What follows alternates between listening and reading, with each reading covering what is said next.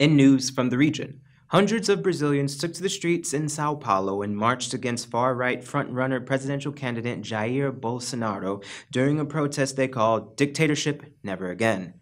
Demonstrators, mostly supporters of the leftist Socialism and Liberty Party, danced and shouted "El Now," meaning not him, in response to Bolsonaro's views on women, the LGBT community, black people, and indigenous people.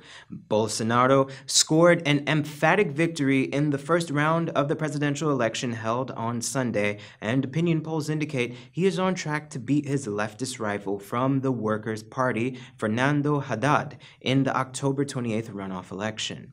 This is causing a growing uneasiness among Brazilians about Bolsonaro, a former army captain who has expressed nostalgia for Brazil's military dictatorship.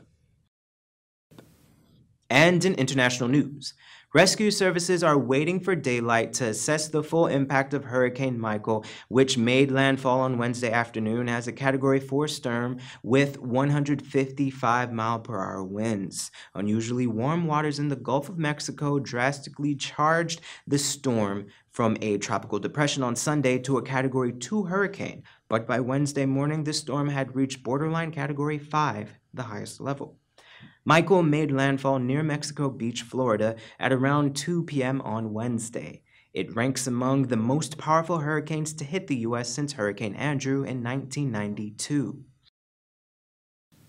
And finally, a U.S. astronaut and a Russian cosmonaut were forced to make an emergency landing after their Russian Soyuz rocket malfunctioned en route to the International Space Station.